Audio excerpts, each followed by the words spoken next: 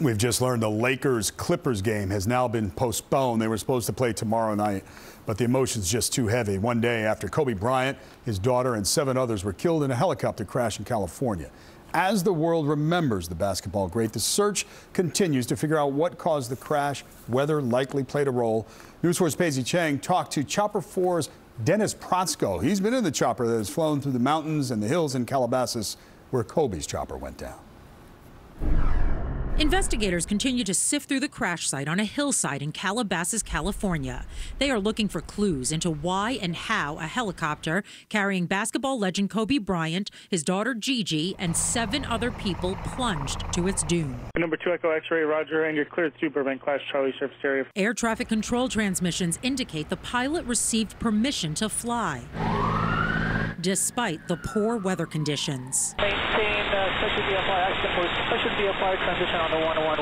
A pilot requests special VFR or visual flight rules in order to fly in worse than normal conditions. Chopper 4's Dennis Protsko explained what that means. Special visual flight rules. He needs to have a good forward visibility of at least a mile or so. Dennis, who has flown in that same area, says narrow canyons can make flying tricky, if not dangerous. 2.5 miles of visibility, not a lot. 1,100-foot ceiling or less, especially as you went up into the canyons.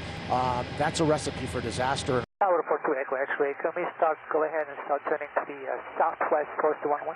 Helicopter 2 Echo X-ray approved. The pilot receives permission to fly using highways to mark the flight path, but something terrible happens. 2 Echo X-ray, you're still too low level for flight following at this time.